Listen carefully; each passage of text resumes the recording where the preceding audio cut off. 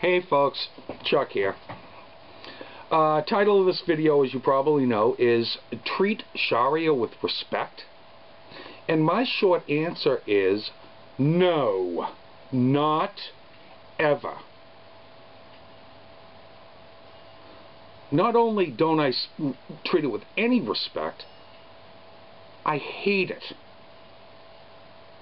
I hate it in the respect of the 8 countries on this earth that use Sharia law to their own ends and systematically discriminate against half of their population, if not more.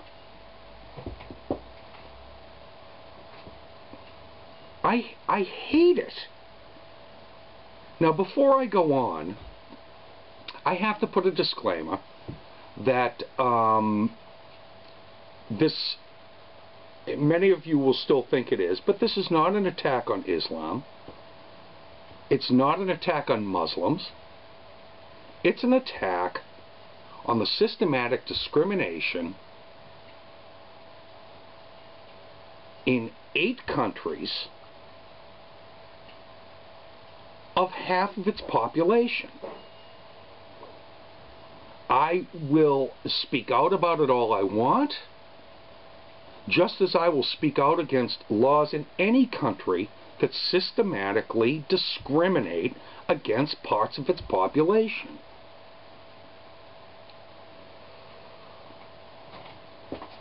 Now, I'm on a website right now. I've been looking at a few pro-Sharia law websites today. I'll put the address for this one over here, this particular one. And I'm going to read you just a couple of sentences from it. I don't mean to be boring, but I think this is important. This gives us a mindset into people who believe in Sharia law, who think a particular way. And this website, also as many religious websites, not just Muslim websites, but Christian, that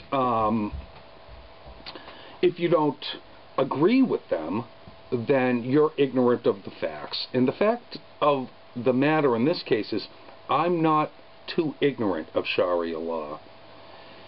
And just because I disagree with many aspects of the law does not mean I'm ignorant of the facts. It means I disagree with it for certain reasons. Now, if Muslims want to live their lives under a Sharia law, that's fine. Knock yourselves out. What I have a problem with are countries who use this as a basis of law, that are non-democratic countries, that systematically discriminate against their population. Now, here's again, I want to read just this one paragraph. It's quite short. Women in Islam are treated with dignity and respect and are not to be objects of sex in society. Women are considered equal in the sight of God, but are given slightly different and complementary roles to men. Women historically have contributed much to Islamic civilization and society. Now I'm going to look at this quickly, so I don't go over my 10 minutes. Women in Islam are treated with dignity and respect. In much of Islam, I believe that's true. In the countries that observe Sharia law, that is not true in any way, shape, or form.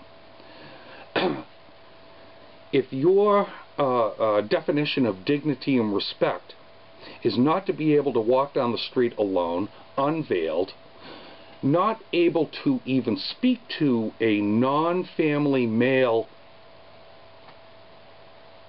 that's not dignity and respect. That's discrimination.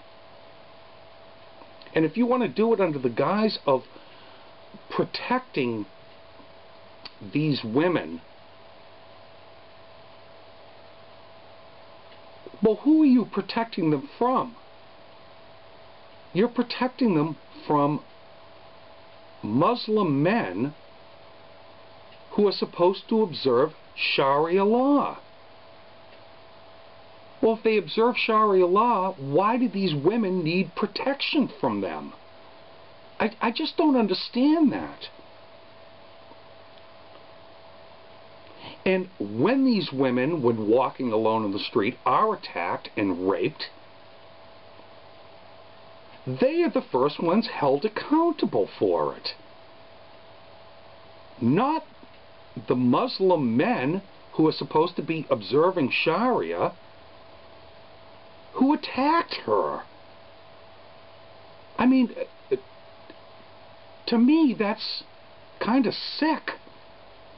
And just because they walk down the street alone or meet men who are not family members, why is it assumed that they should automatically be objects of sex in society? That's not freedom. That's not respect. That's not dignity. That's discrimination. Okay, the next sentence was, women are considered equal in the sight of God, but are given slightly different and complementary roles to men. Well, if they're given slightly, which I question the word slightly different, and complementary roles to men, then they are not considered equal in the sight of God or in the sight of anybody or anything. That's not equal. Equal is equal. This is equal to make you, the word equals to make people who are pro-Sharia feel good about themselves. But that's not equal. Complementary role to men? The same men that these women need protection from? Something a little weird about that. Something more than weird. I think it's sick. And then to finish it off, women historically have contributed much to Islamic culture and civilization. I think women have probably contributed the most to Islamic civilization and society, mostly because it's the men that rule Sharia law.